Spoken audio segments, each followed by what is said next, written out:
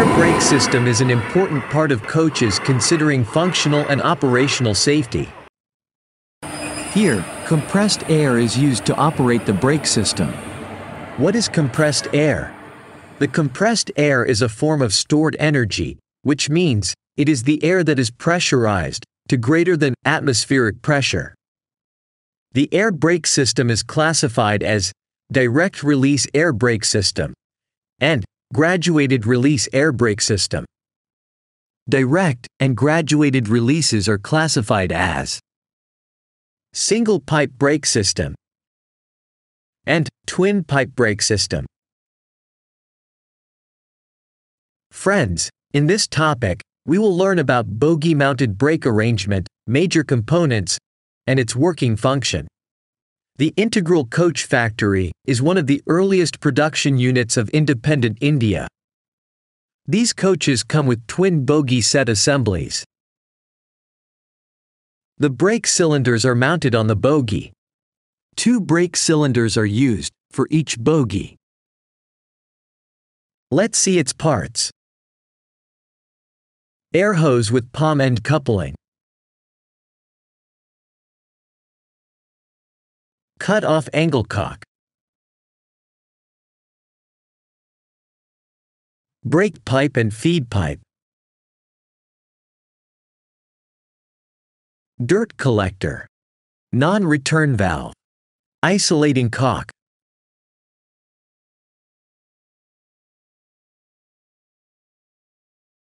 Distributor valve. Control reservoir, CR. Auxiliary reservoir, AR.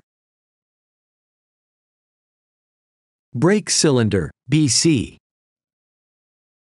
ICF coaches used a twin pipe brake system. The white color pipe is feed pipe FP. And the green color pipe is brake pipe BP. These 2 pipes connect throughout the coach. Here, from the feed pipe, the branch pipe enters the 200 liters auxiliary reservoirs via a dirt collector and non-return valve. The output pipe enters the DV common brackets. The 20 mm BP branch pipe from BP main pipe enters DV. 10 mm BP pipe connects both side bogie brake cylinders. Both sides of isolating cock are used to isolate the bogie. Let's see what happens when the driver applies the brake.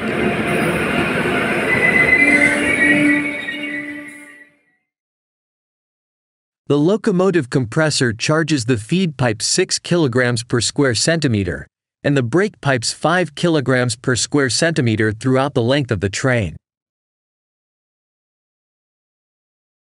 The control reservoir is charged to 5 kg per square centimeter. The feed pipe is connected to the auxiliary reservoir, and the brake pipe is connected to the DV. During the brake application, brake pipe pressure is reduced, which is sensed by the distributor valve to operate the brake cylinder.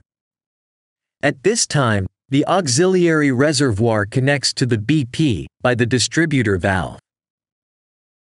The pneumatic pressure increased in the brake cylinder, causing the piston assembly to move outward, thereby causing the lever to rotate about its fulcrum, thus bringing the brake block come in contact with the wheel.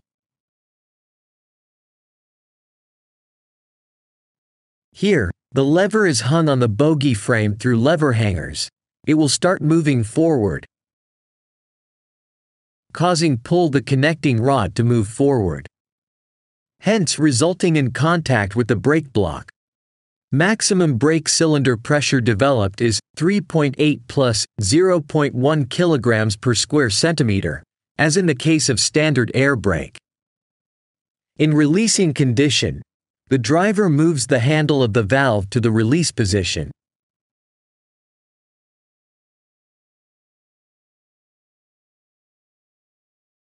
This movement charges the brake pipe, charged to the required pressure of 5 kilograms per square centimeter.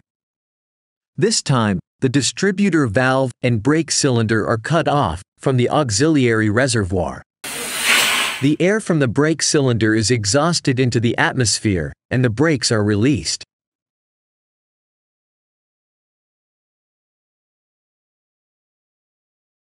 Sometimes, we get this kind of sound during our journey under the train, and the reason is the braking system.